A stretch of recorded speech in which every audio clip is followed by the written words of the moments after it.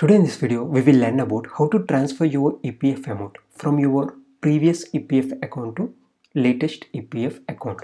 To do that, type UAN member portal in Google and open the first link. It is unifiedportal-mem.epfindia.gov.in.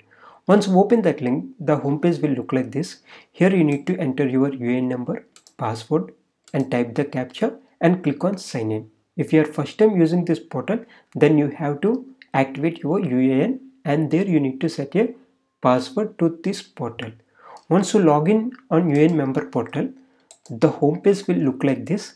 Here you can see an option called online services. Under online services, you can see one member, one EPF account. That means the transfer request. But before that, you can check how many PF account numbers are linked to your UAN number. For that, go to view option here and click on service history. Here you can see how many EPF accounts are linked to your UAN number. Here you need to transfer your previous company's PF amounts to your latest company's PF account. To do the transfer process, again go to online services here and click on one member, one EPF account. Once you click on that link, this page will open. Once you scroll down, you can see the step 1. Here you have two options. One is attestation through previous employer or present employer. Here you need to choose through whom you want to do your PF transfer. It is always better to choose the present employer because you will have the communication with them. Or if you want to choose your previous employer, then you have to select previous employer. But in most cases, it is better to choose the present employer during PF transfer claims. Once you select the attestation through previous employer or present employer, next you need to enter your previous company's PF account number or UAN number. If you have multiple UAN numbers, then you can enter that UAN number as well here. But here we are transferring the PF amount from the previous PF account to new PF account. That means the latest PF account. You can find that PF account number under service history option. Even if you don't know that also, it is not a problem. Here just enter your present UAN number and click on get details option here. Once you click on get details, you can see your previous PF account details from which you want to transfer your PF amount. Now select this box here and come to the step 2. Here an OTP will be sent to your mobile number which is linked to your Aadhaar.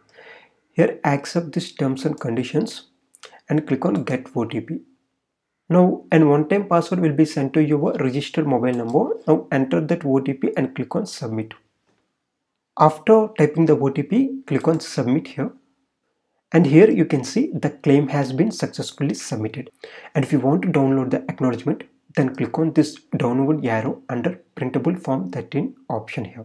And you can track the status on your EPF passbook portal, or you can also track the status on UAN member portal itself. For that, go to online services and click on track claim status here. Here you can see the claim is pending at the present employer. Once your present employer approves the PF transfer request on their employer EPF portal, then that request will go to your EPF regional office. After their approval, your PF will successfully transfer to your latest EPF account. To complete this entire process, it will take 10 to 20 days. And remember, during PF transfer process, only the PF amount will transfer and pension amount will also transfer, but that amount will not be shown in your latest EPF passbook. But whenever you want to withdraw that amount before 10 years of your total service, then you can withdraw the entire amount. That means both PF and pension amounts of previous company and the latest company.